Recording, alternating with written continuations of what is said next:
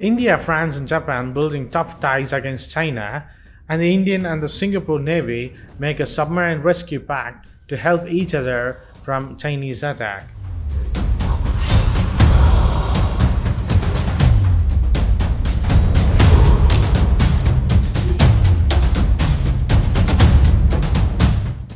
In the growing convergences between India, France, and Japan, all three countries have strong backed the Indo-Pacific vision, which has increasingly gained cooperation within the democratic nations of the region and around the world. Indian Navy will rush in to help Singapore in case of a submarine disaster or emergency under the implementing agreement on submarine rescue support and cooperation signed between two countries on Wednesday this week. India and Singapore have signed the agreement as part of the enhancing defense cooperation.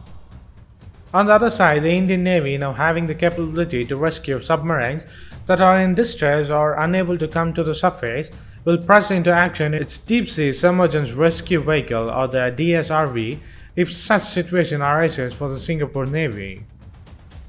The agreement is part of enhancing India's military diplomacy in the region and extends its outreach, said an official. India had acquired two DSRVs in 2018, but till then it had an agreement with the United States for such emergencies. Calling France as an Indo-Pacific power due to its territories in the region, French envoy Emmanuel Lenin said, "We are building piece by piece a strategic triangle between Paris, Tokyo, and Delhi, committed to its rule-based Indo-Pacific order." France has its territories in Pacific Ocean and Southern Indian Ocean. It also has 8,000 military personnel based in the region. Japanese envoy Satoshi Suzuki, who was also present in the trilateral event, highlighted his country's unwavering commitment to the vision, pointing out that the free and open Indo-Pacific vision has been the core diplomatic concept that Japan stands on. At the Defense Ministers' dialogue held through the video conference, Indian and the Singaporean Defense Minister witnessed the signing of implementing the agreement on the submarine rescue support and cooperation between the two nations and the two navies in a joint statement said on Wednesday. The DSRV system consists of submarine rescue vessels, a remote operation vehicle, side-scan sonar and associated equipment. The system can be rapidly mobilized by air or road to facilitate submarine rescue operations even at the distant locations. There are about 40 nations that operate submarines around the world, but only a few have any form of submarine rescue capabilities. The third-generation Indian Navy submarine rescue capability can therefore be called upon to assist during a submarine contingencies of other navies in the Indian Ocean region, said the Indian Navy. The defense ministers of India also convey their full support towards their early conclusion of the agreement to facilitate the conduct of live firing and to establish a reciprocal arrangements for the cross-undertakings of the military courses. The ministers expressed pleasure on the two navies carrying out the exercise together. The Indian Navy and the Republic of Singapore Navy successfully conducted the 27th editions of Singapore-India Maritime Bilateral Exercise, and also participated in the second edition of Singapore-India-Thailand Maritime Exercise, both held in November of 2020. These exercises enhance the interoperability amongst the navies and underscores the shared responsibility of the countries to work together to keep the sea lines of communication open. While the Chinese Navy showcasing its power with its J-15 jets, some Chinese experts speak highly and low of the twin-engine air superiority fighter J-15.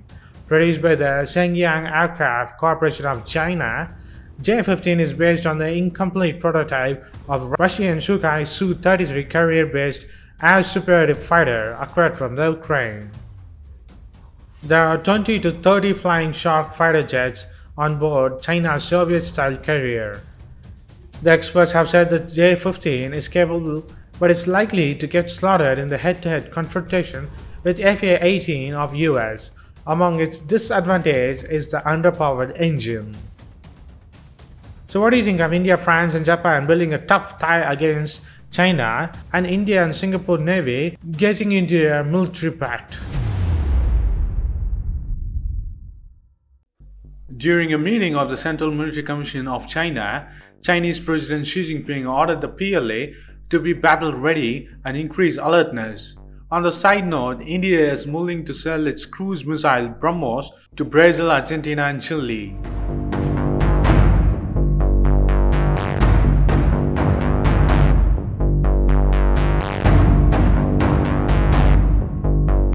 Chinese President Xi Jinping ordered the PLA to be battle ready and increase alertness. He urged the military to improve their real combat capability through the training and accelerate and building of the new combat forces and the training system to further liberate and develop its combat capability, according to the CGTN. However, India-China getting ready battle in the borders, India is selling its prime jewel weapon, the BrahMos, to the Brazil.